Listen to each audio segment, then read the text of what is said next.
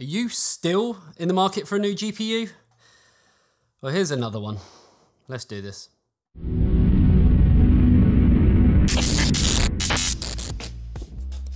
Andy, what are you watching? It's not what you think.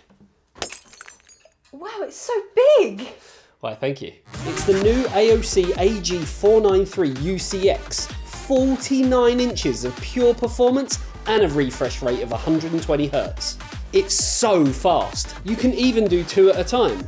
What? You can connect 2 devices at a time and split the screen. With FreeSync Premium Pro, a 32:9 aspect ratio and a built-in KVM, you'll be finished in no time. Gaming, I mean. What did you think I mean? Get your mind out the gutter and click the link in the description to find out more. Just a few days ago, we saw the launch of the 3080 Ti, a card that is basically nigh on identical to the RTX 3090, but with half the amount of VRAM. I mean, it's so similar that in some of our tests, it was actually beating the 3090, albeit by a small margin.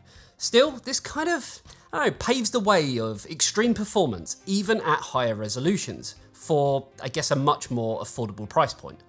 Or so we thought. Just before the launch, and we do actually have a video going through all of it, UK retailer CCL Online decided to join the scalpers at listing the £1,100, $1,100 kind of cards for around a whopping £3,000. I mean, come on, it's not even funny anymore. And us, as well as other media outlets, have stressed that, well, in our honest opinion, you should boycott the likes of CCL to show them that, well, they simply just can't get away with it. So moving back onto today, the other card that Nvidia announced at their virtual Computex keynote address is finally here. And that, of course, is the RTX 3070 Ti. And as you can see, we have 3 of them. Sadly, again, no Founders Edition for us, is there? Nvidia. Thanks for that. So before I jump into, I guess, what each model here actually has to offer, let's talk about the 3070 Ti GPU as a whole and kind of what it has to offer.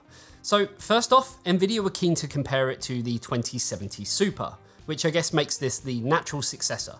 But we do have a whole host of other cards to compare it to in a bunch of synthetic benchmarks, as well as the latest titles a little later on. Now, one key thing, and I didn't even know if I wanted to kind of include it in the video, is pricing. I don't really want to talk about it because, well, you know, it sucks. But Nvidia are claiming a starting from price of $599 US. So you'll likely be expecting to come in between, I don't know, $1,000, $1,500, if you can even get it in the first place.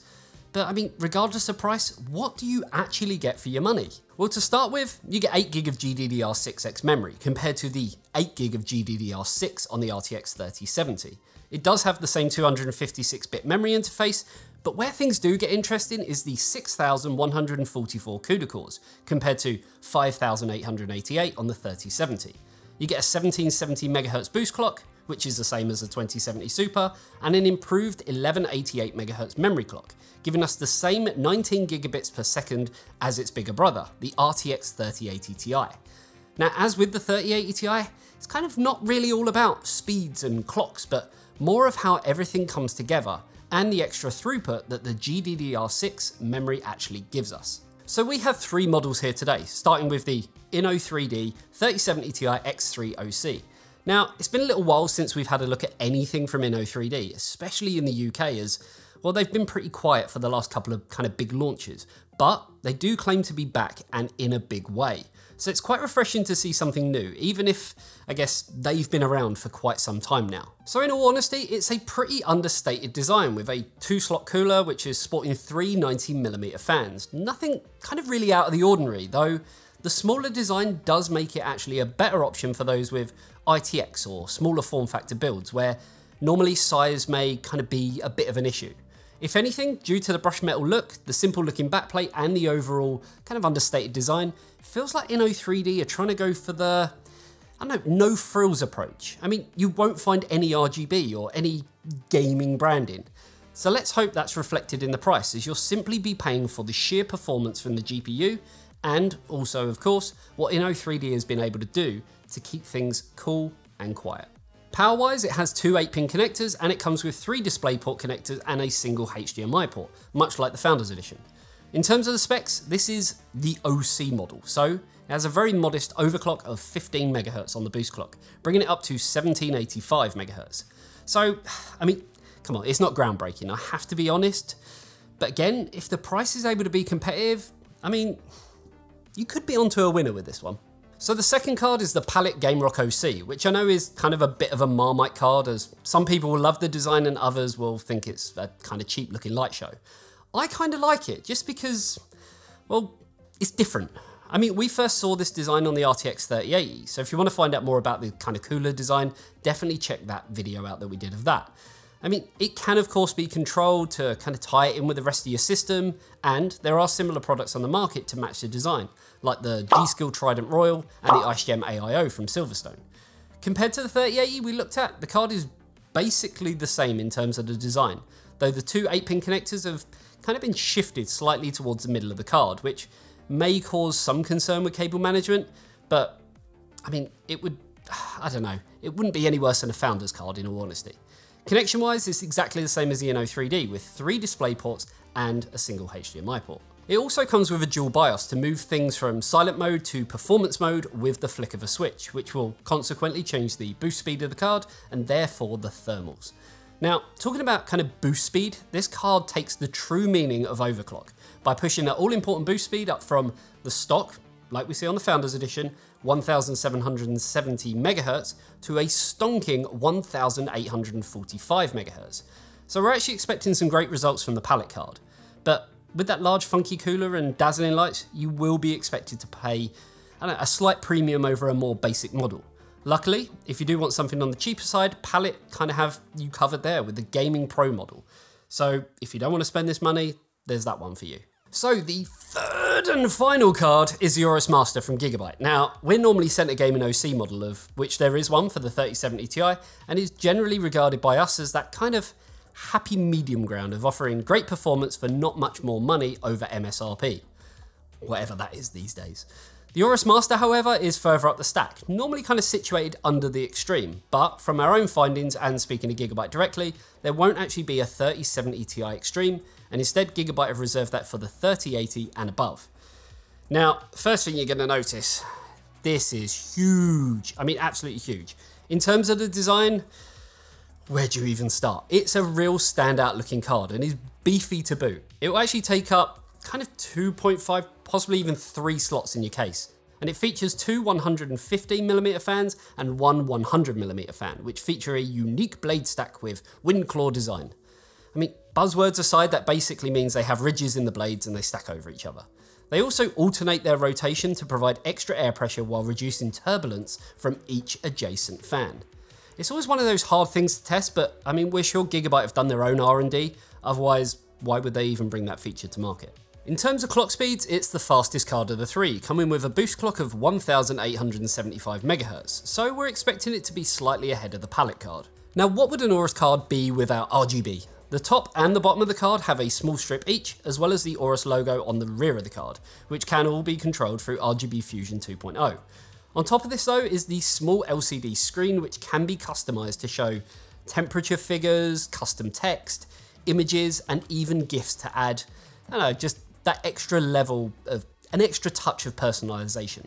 On the rear of the card is a dual BIOS switch, again, to toggle between the OC and silent BIOS modes if you fancy a slightly quieter experience when gaming.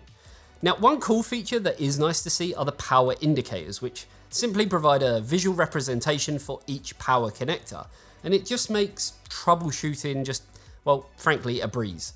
Other brands have actually been doing this for a while, but it's still a welcome addition to any card from any brand. Gigabyte have also taken the outputs one step further with a total of 6, split evenly between HDMI and DisplayPort connectors. So with each card aside, who is the RTX 3070 Ti even aimed at? I mean, we all know the 3070 is a solid performer when it comes to 1440p gaming at the highest settings, even in the latest titles, with the inclusion of ray tracing and DLSS and all that other good stuff that you get from the Ampere architecture. But can the 3070 Ti really add upon that success without kind of getting too close to the 3080 and of course rendering it a useless proposition when looking at price to performance? Well, of course, there's only one way to find out. Let's take a look at those glorious benchmarks.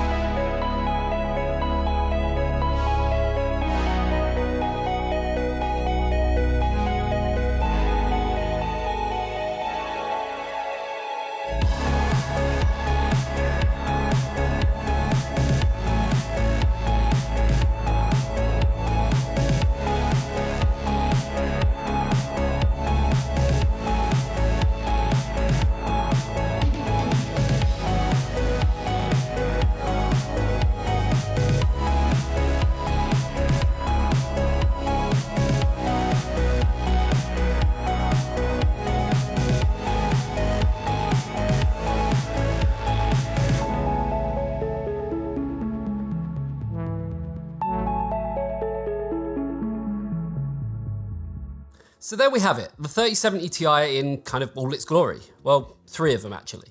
Now, when I end up getting 3 cards of kind of varying specs and different price points, it's always a tough one to compare as it's not kind of a one-size-fits-all solution. I mean, some are, I guess, better than others, but kind of for different reasons. None of the cards are bad per se, but so much of it, I guess, really comes down to you as an individual, your kind of needs and your budget. And I mean, straight off the bat, let's talk about the 3070 Ti as a GPU, taking all of these different cards just completely out of the equation for 1 second. Firstly, when comparing against the RTX 3070, the price point disparity is around $100 if we're comparing MSRPs and starting from prices. I mean, in all honesty, it's hard to keep a straight face when I even think about pricing because we've seen them all over the place as of late. So, I don't know, in my honest opinion, it's kind of an unfair way to judge things at the moment, but stick with me. Now, the big question that you have to ask is, am I getting $100 more performance, give or take, for my money? I mean, looking at synthetic benchmarks, we saw a nice increase of around 1,000 points across most tests. When it came to gaming, at all 3 resolutions and with RTX or DLSS or even a combination of the 2 enabled, we saw between 3 and 8 frames per second increase on the 3070 Ti compared to the 3070. I mean, come on guys, whether that's kind of worth it for you, well, really it's down to you personally. Now, if you are actually rocking something, I don't know, maybe slightly older, like a 2070 Super, well, then the 3070 Ti definitely seems like a worthy successor, with us seeing upwards of a 50 frame per second increase at 1080p and around 30 frames per second at 4K in most titles. Now, I don't want to take away from the fact the RTX 2070 Super, it's not a bad card by any stretch of the imagination, but the 3070 Ti just improves on that, especially when looking at playing the latest titles on high settings and enabling the likes of ray tracing functionality. Again, pricing wise, you're looking at $100 over the 2070 Super when looking at kind of what each card launched at. But again, with anything in this world right now, things are costing more money than, well, they ever have done in the past. Now, while I'm sure kind of Nvidia are, I guess, aiming the 3070 Ti directly at 1440p gamers, it does go to show that the inclusion of GDDR6X really does allow you to, kind of push the envelope even at 4K with everything turned on. Now, obviously, a lot of this is, I don't know, kind of title dependent, but with the broad spectrum of titles that we actually tested with, it definitely kind of gives for, I don't know, an interesting view, an interesting take on just how things are at the moment. So what about AMD? Well, the 6800 launched at $579 MSRP, so about kind of the same. And in terms of performance, it does actually beat the 3070 Ti in most standard rasterization based games. Sometimes only by a few frames per second, other times by quite a margin. But with titles already out and coming out that are geared towards kind of AMD more than Nvidia and vice versa, I mean, so much of it is really down to what games you're playing as an individual and which brand is going to be kind of better for those particular titles. Obviously, when it comes to ray tracing, and as we know, Nvidia are, well, all in when it comes to it, they kind of do still have, I guess, the upper hand. They've had longer with the technology, so that is expected. And performance-wise, well, it's only ever going to get better as time goes on, with drivers getting updates and game developers even working directly with Nvidia and so on. Again, and well, I can't really stress this enough, right now, in all honesty, it feels like no matter what side of the GPU battle you're on, and even then drilling down into kind of each individual brand, so much of it comes down to which one you can afford personally, and which one, I guess, I don't know, is in stock at the time of actually looking to buy it. It's really that clear cut and simple. So I guess really it comes down to the 3 models I've got here. What about these 3 models? I mean, I'm going to go out on a limb and don't hate me for it. Waiting for the comments now. Andy. I'm going to go out on a limb. And this is obviously kind of me speculating to some degree because I haven't really been told anything. But I'm pretty confident in saying that the Inno 3D is going to be close to the starting price of $599 US. The palette is going to be, well, slightly faster and, having that blingy RGB, it's going to bump that price up just a little more. And then the Aorus Master being, frankly, huge, having an LCD screen on it, being even faster still, is likely to be probably even more expensive. I mean, as Jensen Huang would likely say if he was sitting here, you pay more, you get more. That's my impression. Drilling down a bit further though, each card is great in its own right, and it's kind of catered for very different types of users, depending on kind of what you want. The nose kind of frills option from Inno3D, although it will be a little louder. The kind of in-your-face design from Palette that you're either, I don't know, love or hate, or the big chungus of a card from Gigabyte Aorus with that extra level of customization, while kind of also keeping the core and memory at a cool and fairly quiet level for a sustained period of time. So, yeah, I guess the big question, as always, should you get one? Should you, I don't know, go for something else? Should you just completely write it off? So many questions, and frankly, so many bloody answers. With the whole GPU saga that's kind of going on and the lack of GPUs in general, and then when are they available? What price would they be? I mean, I mentioned earlier that you can't even trust most retailers these days with them profiteering to just crazy levels. And this leaves me in a situation where I kind of have to leave it to you guys. I mean, I guess I'll leave you with this. If you want your no frills option, there is something for you. If you want something unique, there's something for that. If you want a beast that doesn't compromise on features and is just massive, then yeah, again, there's something for that. There's so much choice right now that can really harness the true potential of the 3070 Ti core. But again, you probably won't ever have it in your hands, at least for the foreseeable future. I'm sorry guys, but that's just, I don't know, kind of how it is, and I know it sucks. Hopefully you didn't think this video sucked. So let me know what you think in the comments section below. And as always, if you did like this video, you know exactly what to do. And I'll see you in the next one. See you later guys. Bye bye.